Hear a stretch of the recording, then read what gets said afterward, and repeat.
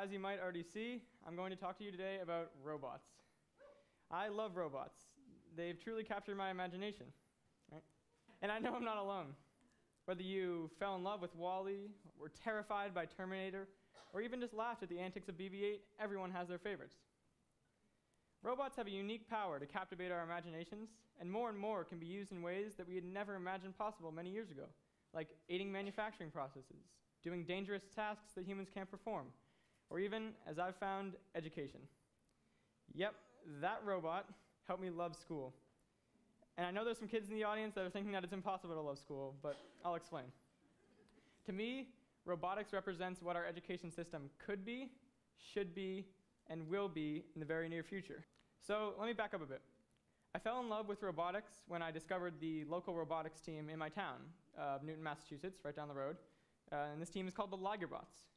Now, the Ligerbots are part of a broader organization called First Robotics, which is a robotics competition for high schools that gives teams 6 weeks to design and build robots to compete in robotics challenges.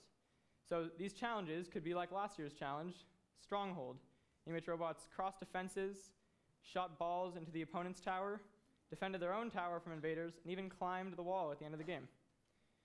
Some of those robots can bench press more than I can. It's crazy. Right, but how exactly did these robots help me love school?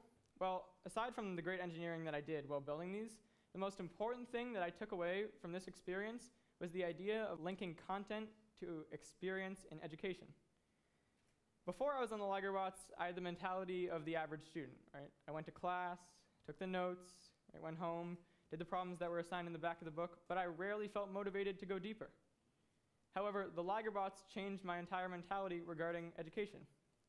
I started to see very real, very practical applications for the things that I was learning in school, which not only caused me to become more vested in my classes, but see my education as a whole very differently. Right? What I was learning during the day in physics and math, I was putting into practice at night at the Ligerbots. I found myself doing the same equation at 10 a.m. in the classroom as I did at 10 p.m. in the robotics lab, except at the robotics lab, solving for that equation meant finding the dimensions of a real, tangible arm. And believe me, math is a lot easier to be passionate about when getting the right answer to an equation means getting to shoot your best friend in the head with a dodgeball.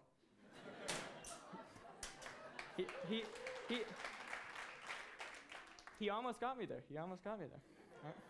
At this point, I was wondering if anybody else had thought the same things that I had, right? Because I'm just a teenager, and teenagers can never have original ideas, so I must have gotten this from somewhere, right?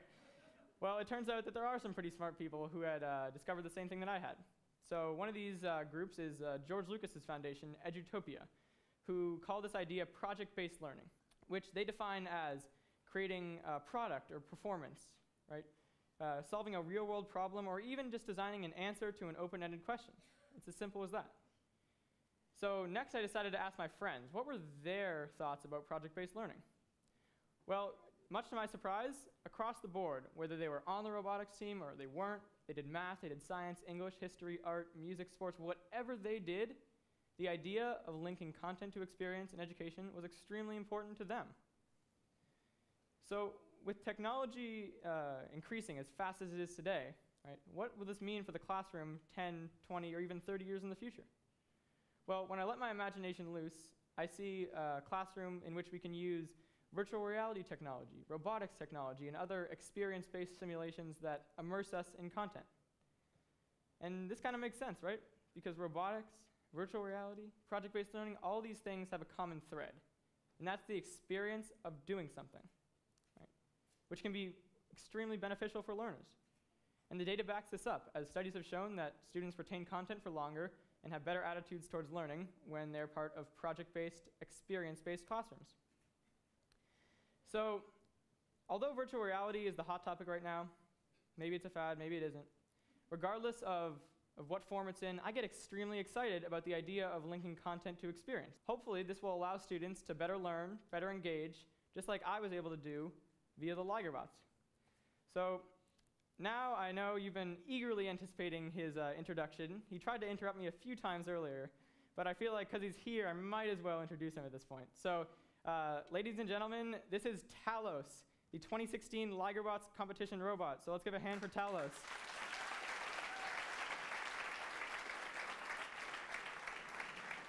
So with his durable tread system and rugged aluminum frame, Talos can best anyone in a shoving match. I don't want to get near that thing. And just because he has brawn doesn't mean he has no brain. Talos can make shots from up to 10 feet away. There we go.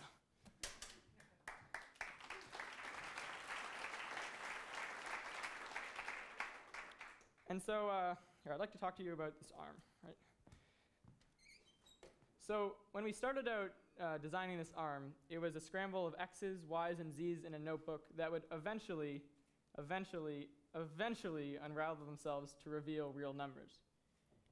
And while it might not seem like each one of those numbers is quite important on its own, right? Behind each one of those dimensions, right, was the story of a person who spent an hour, maybe even 2 hours, grinding on an extremely long math equation. This is like calculus type stuff, right?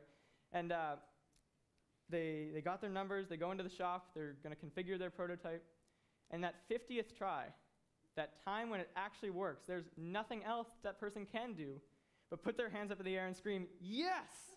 Because in that moment, they've experienced the epitome of project-based learning.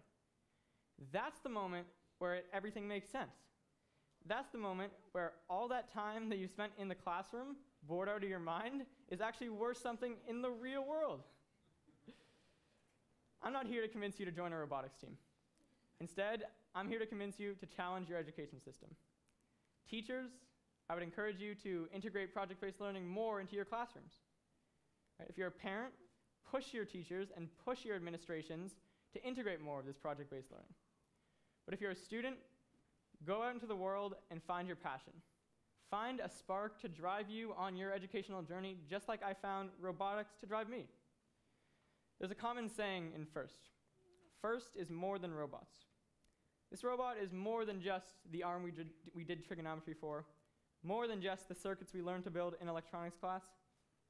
Instead, this robot is the expression of what those who are engaged in their learning can accomplish. This robot helped me love school, and it could do the same for you. Go out there and find your spark.